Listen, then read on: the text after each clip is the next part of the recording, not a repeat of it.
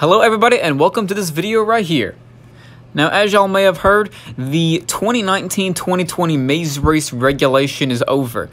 Now, the Maze Race tournament has not ended. We still have plenty of games left to play, but only the better marbles will be in these games. This is going to be the Maze Race playoffs for 2019-2020.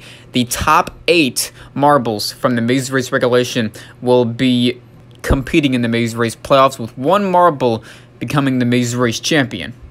That marble will be the gold medalist for this year's Maze Race. We'll also have a silver medalist for the marble who loses in the championship, and a bronze medalist for the marble who won the third place game. Two marbles in the third place game will be the two marbles that lose in the semifinals. But you can see the seed numbers in front of 8 marbles on the standings to your left. Those will be the 8 marbles competing in the Maze Race playoffs. Now, whatever seed number that marble has will determine on whether or not they are playing a specific marble.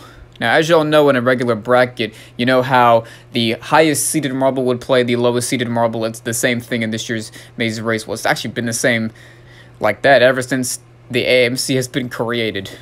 But anyway, I want to move over to the rankings from 9 through 20. So these are the marbles right here in front of you that were not able to make this year's Maze Race playoffs. It was a bit of a bummer for these marbles. There's 12 of them that will not be competing.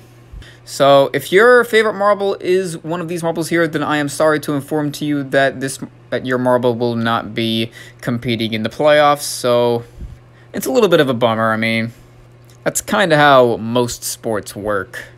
It can be very devastating to not see your favorite team or whatever you can refer to make it to the big dance. But anyway, let's just move over to the overall division standings. So, division champions are Purple Swirl in Division A, Blue Wave in Division B, Sunshine Swirl in Division C, Desert Island in Division D, and Bermuda Swirl in Division E. So, those 5 marbles will automatically be a top 5 seed. And 6, 7, and 8 seeds are wild cards. Those are the top 3 marbles that didn't win their division. So number 6 is Bronco, number 7 is Oceania, and number 8 is Stream of Lava and Water. Now, that's about it for this video, but I would like to point something out that make sure that y'all stay in tune for this video I might upload soon. I'm going to allow you all to make your very own Maze Race playoff predictions. Now, no further action will be needed at the end of this video. Now, I'll be publishing a video here soon about where y'all could make your Maze Race playoff predictions. And I'll also show y'all what the Maze Race playoff bracket will look like and what the scheduling is going to be in another video. But there's a lot of future videos coming up, and make sure that y'all stay in tune for those, as it's going to be a crazy ride in the Maze Race playoffs. But anyway, I will see y'all later.